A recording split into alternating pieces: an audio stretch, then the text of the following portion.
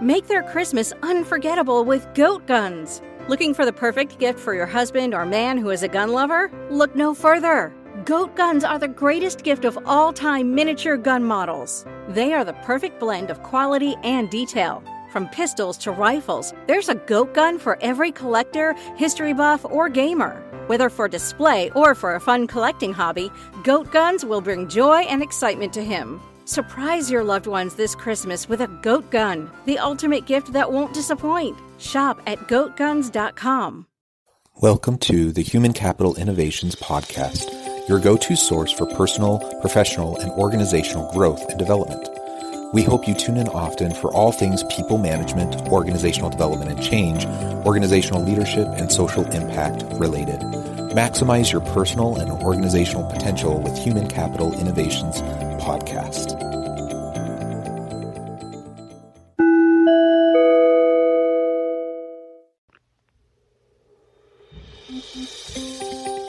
Welcome to the Human Capital Innovations Podcast. In this HCI podcast episode, I talk with Shell Johnson about helping high achievers to create a lucrative, soulful, and abundant career path and life.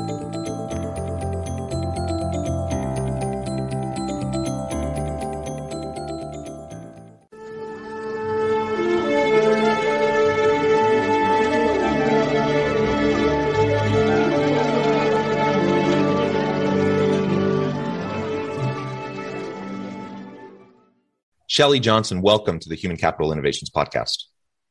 So excited to be here. Thank you for having me. Yeah, I'm excited too. It's great to be with you. I'm excited we're able to connect. We're both busy, and I know you have a lot of things going on.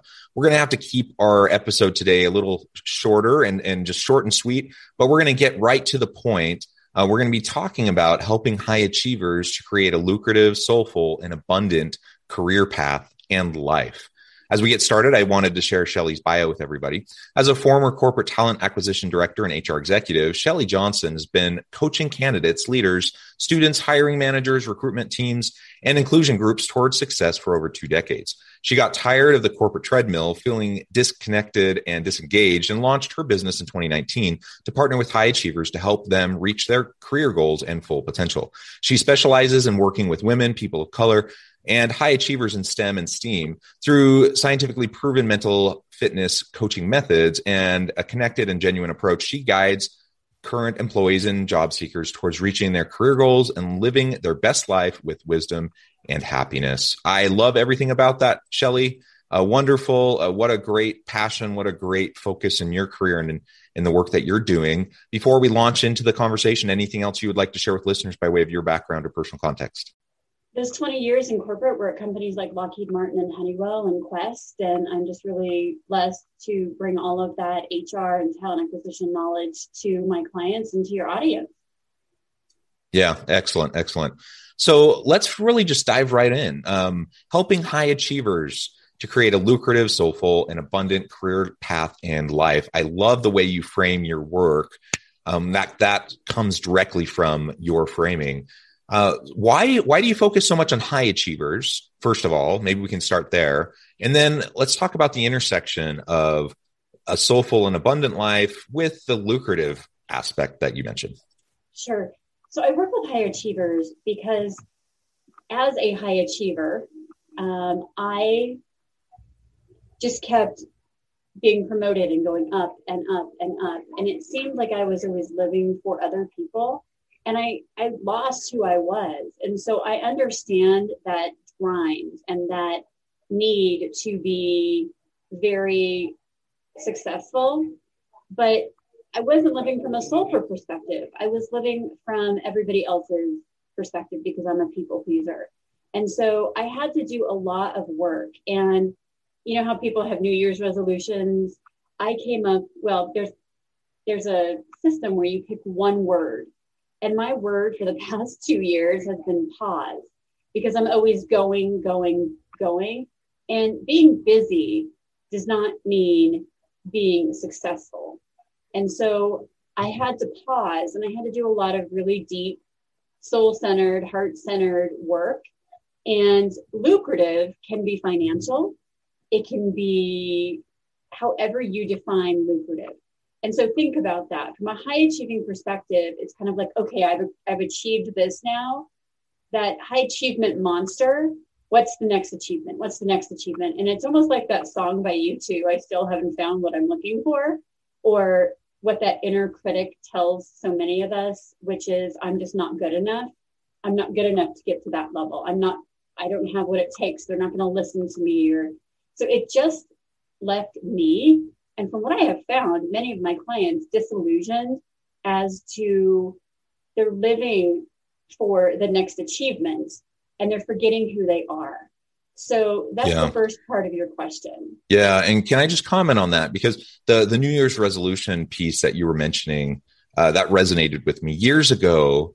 At some point, I came to a similar realization. I'm a high achiever. I'm always, I don't feel like I'm like super ambitious in terms of like needing to, like in and of myself, I don't care so much, but I see opportunities to do other things, and I just want to achieve, and I just want to do things, and I want to help people, and I want to say yes.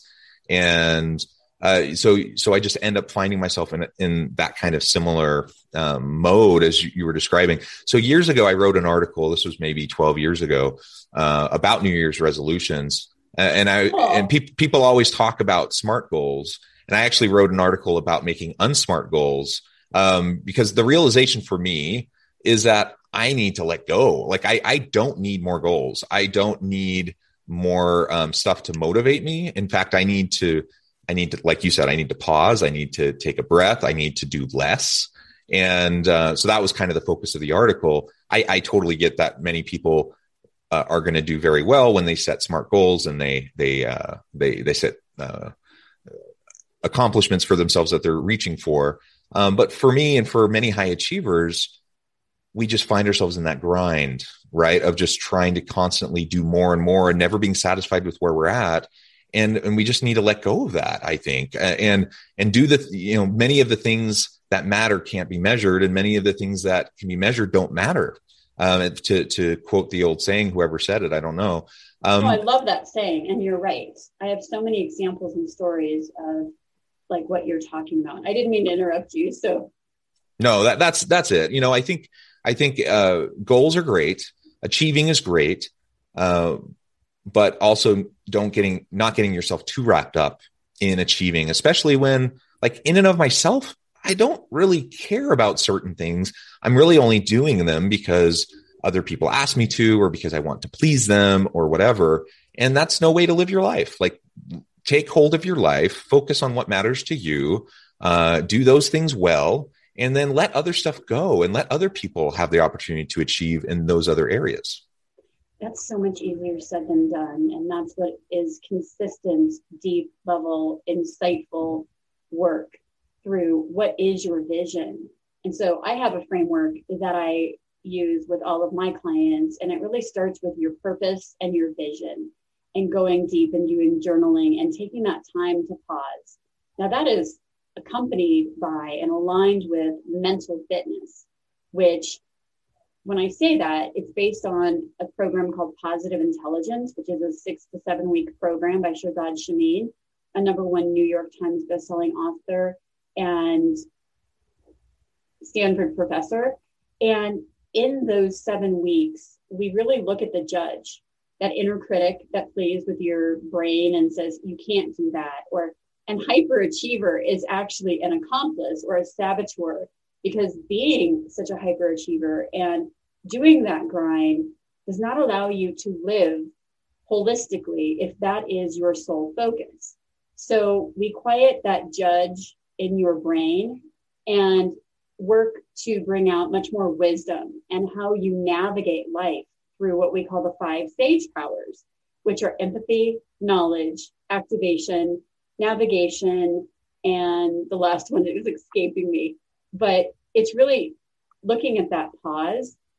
And I have so many stories of high achievers that I have worked with that just on vision and mental fitness that have decreased their stress, that have really become much more engaged in what they want to do in life. And when they were at this crossroads, I mean, I have a Army officer in the US military that was in Afghanistan and was just now coming home, that was completely stressed, very, very, very stressed. So I worked with him. We decreased that judge in his brain because he had been put in a situation that was not,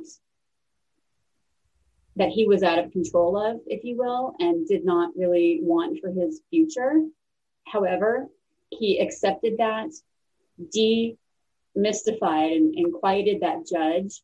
And in 7 weeks, he was much less stressed, much more engaged, higher level of performance, and much more productivity, which in turn made the troops that way.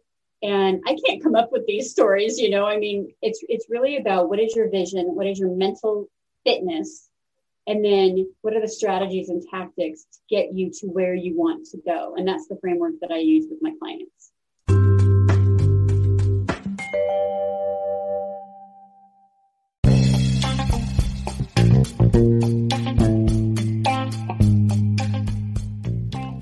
I'm excited to announce the publication of my new book from HCI Press, The Alchemy of Truly Remarkable Leadership: Ordinary, Everyday Actions that Produce Extraordinary Results. Consider how the nature of work has shifted over the past 50 years. With increased globalization, rapid technological advancement, and the shift in economic composition, the average job of today looks very different than the average job of 50 years ago. What will the jobs and organizations of tomorrow look like? Moreover, what does this all mean for organizational leaders? What are the core competencies and capabilities of organizations and their leadership that are prepared for continued disruption and geopolitical and socioeconomic shifts? Regardless of what the future holds, increasingly, leaders need to be socially minded, data-driven, decisive, champions of talent, and disruptors of the traditional notions of leadership, teams, organizations, and work. The Alchemy of Truly Remarkable Leadership will help you to explore your own leadership competencies and capabilities and consider ways to apply and implement them into your workplace and personal life.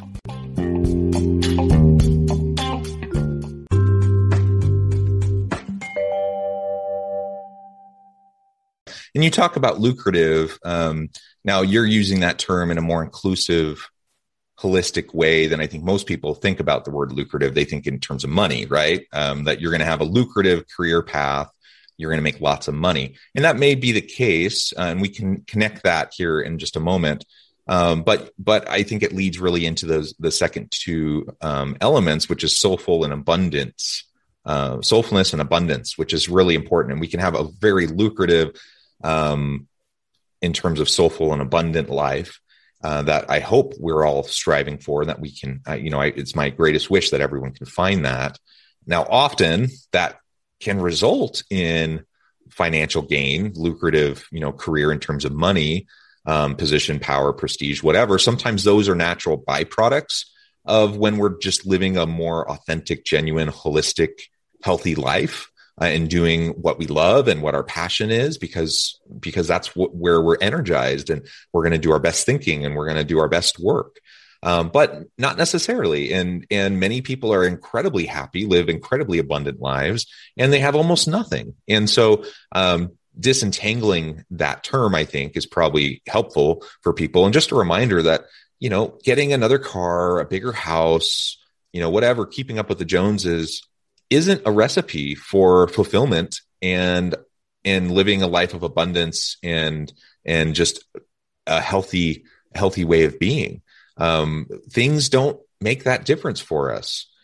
Now, I like my toys just as much as anyone else, and I like having things that make life easier. But if I'm completely honest with myself, those usually don't really bring much actual satisfaction. The satisfaction, the fulfillment that comes is through my connectedness with those around me, through relationships. It's through doing work that actually matters, that's meaningful to me, that I feel is making a difference in the world and with those around me. Those sorts of things, that's what gives me peace. That's what gives me joy. That's what gives me satisfaction. And the stuff of life, the things, it's just not, that's not going to sustainably do anything for you. It really is about what makes you happy. And I have been so lucky that since I broke up with large corporate, that I have been able to help so many people figure out what is their soul calling them to do?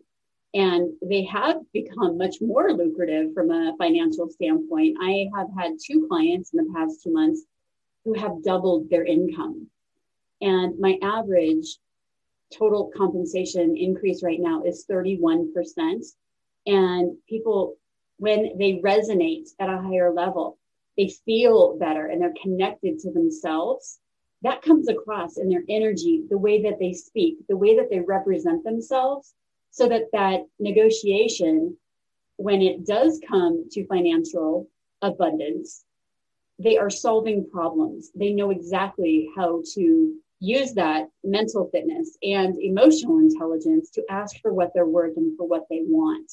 And if that sounds too pie in the sky, I have example after example after example of when people, I have a woman who is a cancer nurse who the pandemic just really rocked her world, like so many people. She was bursting out crying because of stress and just burnt out. And she didn't even know, like this depression crept in. And after working with the program, the 6-week to 7-week program, coaching, purpose work, she's gone from, there's a positive intelligence score. She increased her score by 60 points and now is brainstorming and just won an award for her productivity. And her team is loving this new person that they're seeing because she's being authentic and she's back to who she was meant to be. And I got to see her transformation. And that is the beauty of what I do. And that is why I love what I do. Yeah. And the last piece of this, perhaps before we close, is you focus on this in terms of career path, highly productive people, high achievers to have really successful, engaging, meaningful, purposeful careers, right? But you also talk about how that connects with life and life more generally. And totally. I think that's an incredibly important thing to zoom out on, zoom out and look at the big picture, not just, we spend a ton of time at work. So it's good if you're seeking meaning and purpose and fulfillment in life, it's important to, find that at work because we're spending more than a third, sometimes half of our waking hours or more than a third or half of our total time every day. And the majority of our waking hours just at work, but life is much bigger than work. And so talk just a minute about that and then we'll wrap up for today. Life is so much bigger than work. It's about really focusing on, for example, I am a career coach for executives and women in STEAM, but I'm also a Zumba instructor because I love to dance and I love teaching people fitness. But then I'm also I do different things to fill my soul. Am I bootstrapping it as an entrepreneur? Maybe. Do I have the opportunity to grow? Yes. But if I weren't doing what I'm doing and on this path that the universe put in front of me, I would not be able to help and have that ripple effect for your listeners or for the people who work for me. So my life has become so much more lucrative, so much more rich and soulful and holistic. Do I make a lot of money teaching Zumba? No, but do I have a blast being the DJ and teaching people how to have fun and move, especially when a pandemic is happening? Yeah, because that is how you have to move. You have to do something different. And is it easy? No. You have to have positivity, consistency, and resilience and agility in order to get there. Absolutely. Thank you so much, Shelley. It's been a real pleasure talking with you today. Before we close, I just wanted to give you a chance to share with listeners how they can get connected with you, find out more about your work, your organization, the coaching that you do, et cetera, and then give us the final word on the topic for today. Awesome. Thank you. People can reach me on LinkedIn under Shelley, and it is spelled a little differently. It's Chelle Johnson. They also can reach out to me at my website, which is best, BESTUYOU, careeradvantage.com. And I'm also on Facebook under Best You Career Advantage. And my last tip of the day is follow your gut. If your gut is leading you to do something different and the pain of staying in a role that no longer fits you, no longer aligns with your values, if that pain is if the pain of not living to your soul is greater, then it's time for you to make a change and time to amplify your awesome. Follow your gut, because what is waiting for you is way bigger and greater than you could ever have imagined. Excellent. Thank you, Shelley. I completely agree. I encourage listeners to reach out, get connected, find out more about what Shelley can do for you. And as always, I hope everyone can stay healthy and safe, that you can find meaning and purpose at work each and every day. And I hope you have a great week.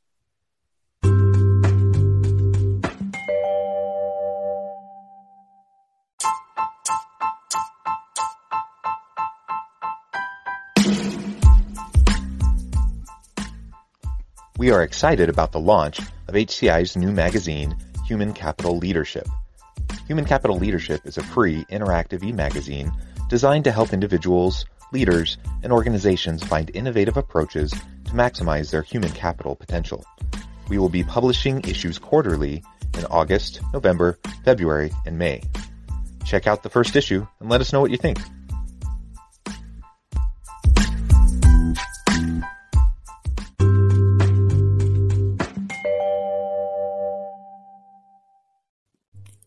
Thanks again for joining us for this episode of the Human Capital Innovations Podcast.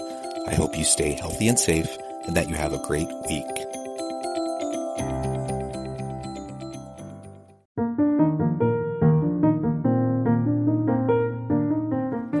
Check out our new weekly LinkedIn newsletter, Alchemizing Human Capital, exploring industry trends via original research and interviews with executives and thought leaders from across the globe.